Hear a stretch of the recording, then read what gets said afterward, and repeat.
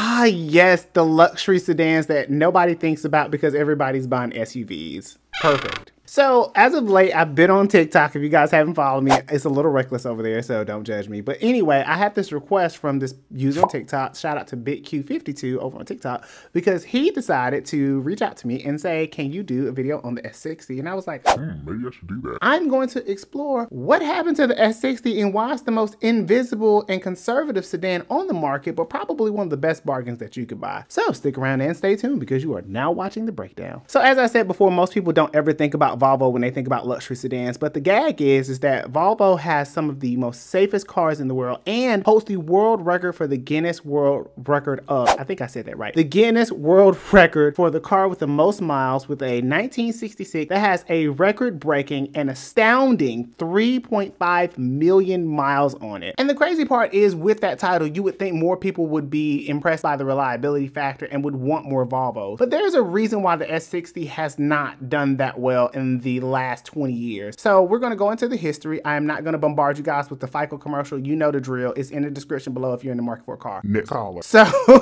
I'm going to go over the history of the Volvo S60, and then we're going to explain why it didn't do so well and if it's a good car. So if you guys are interested, continue throughout the video. I'm going to put the chapters in the link description below, and see. Before I get started, if you're in the market for a Volvo or considering a Volvo, leave a comment in the description below. Let me know what you think. I want to hear your thoughts, because I would love to see where your mind is at and whether or not you're considering one. The S60 or the 60 series was the replacement for the Volvo S70, which has the more classic box-shaped design that more people associate with Volvos. And this was the first introduction into the new class of Volvo in 1999. It had just gotten acquired by Ford, as Ford wanted to expand their premium lineup, and they thought Volvo would be a great acquisition. Now, Volvo at the time was having some financial troubles. This is how Ford was able to buy Volvo for $6.5 billion in 1999. And it was a very strategic decision, but the gag is that pretty much they ended up selling it, and they was like, oh, this is a waste of time. This kind of plays into the idea of what happened with the Volvo S60. At the time of the acquisition, the chief executive of Ford, Jacques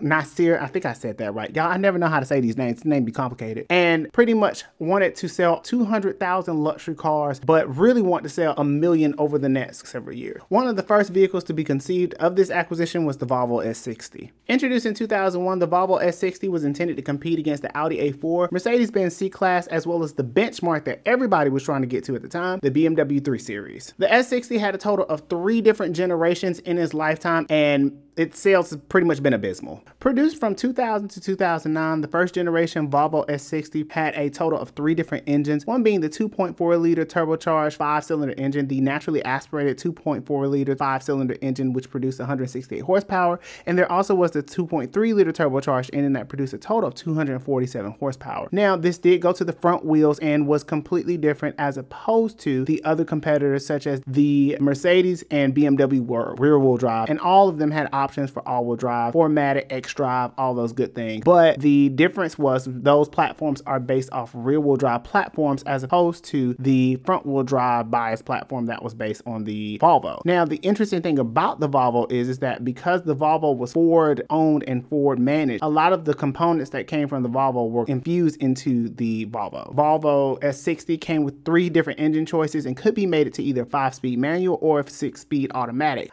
Most of my data is only up to 2005, as many of the data servers don't really keep anything past that because it's not important for them. I can only go to 2005 numbers on, so it kind of skewed the numbers a little bit, but bear with me. In its first generation, the S60 would go on to sell 581,947 units between 2000 and 2009. The second generation debuted in 2010, and this was after the Chinese manufacturer Geely acquired it after Ford sold off Volvo, which we begin to see some design elements change in that regard, and that's also where we begin to see a little more of Volvo begin to fade to the background, because it was dynamic for them, but it still was not an adjustment enough for people to consider it as a viable option. In this particular rendition, this generation went from an inline 5 to an inline 6, and also turbocharged that delivered a total of 300 horsepower, and going from 0 to 60 in 5.5 seconds, which was comparable at the time to a BMW 335i. From an interior standpoint, it had a very plush interior, and you could definitely tell there were some more creature comforts added. Also, there were a lot more safety standard suites involved in the making of this car, and there are a lot of things that we see today, such as forward collision warning, blind spot monitoring, all those different nannies and doodads that we oftentimes want to turn off, but we shouldn't because it's an insurance liability. In this particular generation, as it was acquired by Geely and the design elements changed, we begin to see more and more praise from the overall packaging of it, but the sales declined. During this generation, Volvo sold a total of 140,121 units in its generation, a 76% decline in the overall sales in comparison to the last generation. While this is just my opinion, I believe that part of the reason that the Swedish did not flourish the way that they thought they would is because of the influence between the Americans and the Chinese, because when you switch that many companies in that amount of time and design language and the performance measures, they just, you can't find your niche. You can't find your hearken to what your purpose is in the automotive industry.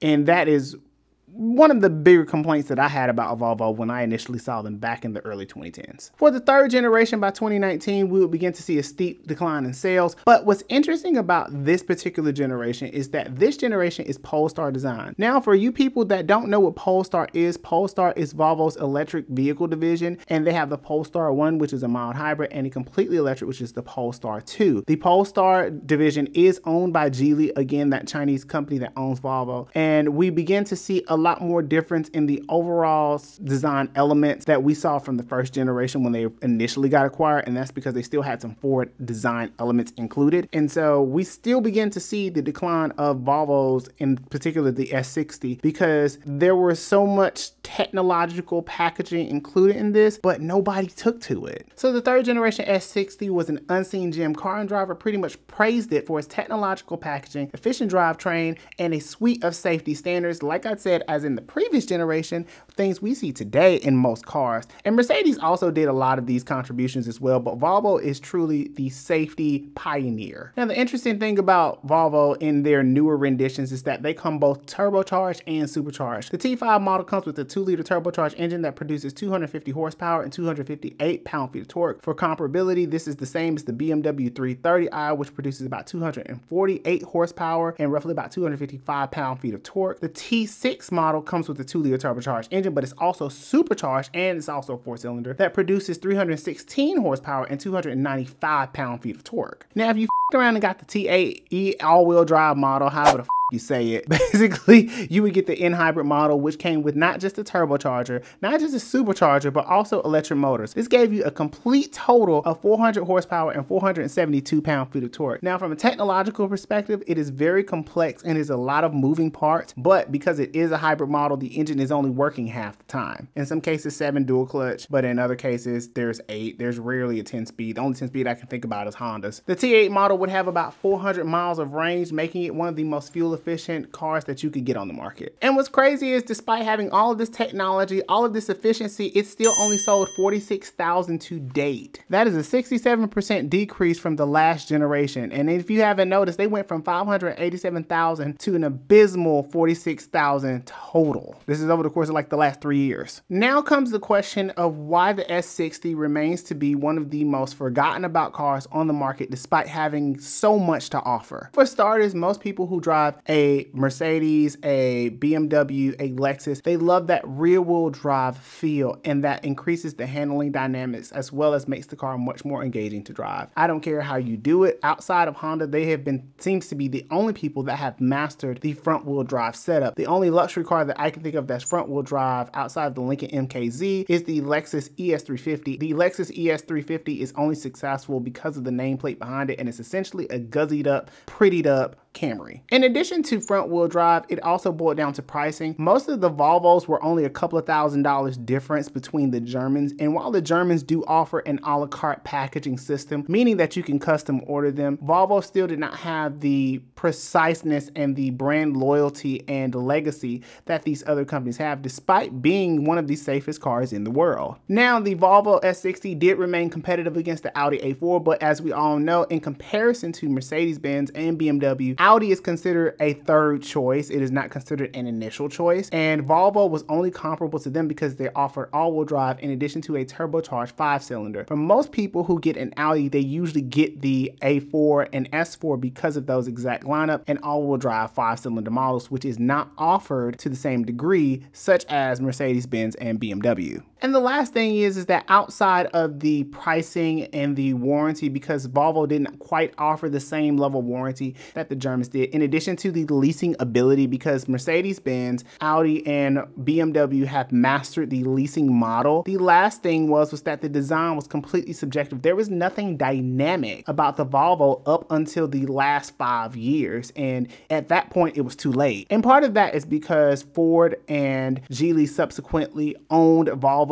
and they were never able to truly find their niche. They're nice cars, they're great cars, but now they have been left into the same dirt dust that the Cadillacs and the Lincolns have been left into, especially if they're not a black wing, and Lincoln for whatever reason just can't get it together. And now Volvo goes into that Buick semi-luxury category, and I believe that is the true reason why it has never been seen as prestigious. It's always been seen as a step up luxury, but not quite full luxury. So if you're in the market and you're wondering, well, nobody buys them, should I buy one? If you're gonna buy one, they're fairly reliable. I would say if you're going to buy one, lease one. I am not a proponent of buying or finance cars. I just got torched on TikTok because people thought I was crazy for saying that a cash car is not as good as a brand new car. Don't argue with me, I did the analysis. I would encourage that if you can, go get the subscription. Volvo offers a subscription package, which pretty much is all inclusive, and that is not just the car itself, but also insurance, warranty, and pretty much normal wear and tear stuff. But that is a great deal for $600 a month, which is typically what it costs, and you'll have to see your local Volvo dealer for details, but it is a great option as opposed to traditional leasing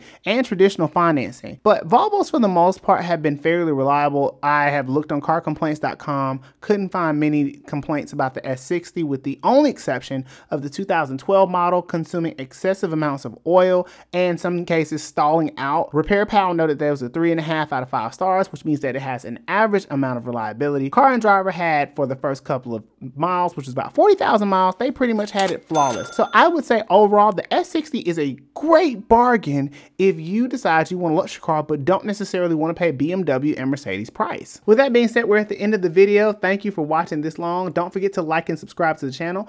Also, be on the lookout. I am coming out with several different things. The book is almost finished. I know I keep joking about this book. The book is almost finished, as well as I just introduced BrakeSmart.com, which is my automotive website for all of your latest news and reviews. I'll be hosting a couple of other things on there that'll be exclusive to that platform and not on YouTube because I need to be charging y'all. As well as I am offering consultative services in the event you are in the market for a car and need help getting so. So go over to BrakeSmart.com and let me know if you need things, so see what I can do. With that being said, don't forget to like and subscribe to the channel. If you like this video, I have several others regarding brand reviews. Go check those out. My latest video on the Toyota Tacoma was probably one of my more favorite videos. And with that being said, until the next video, I will see you later.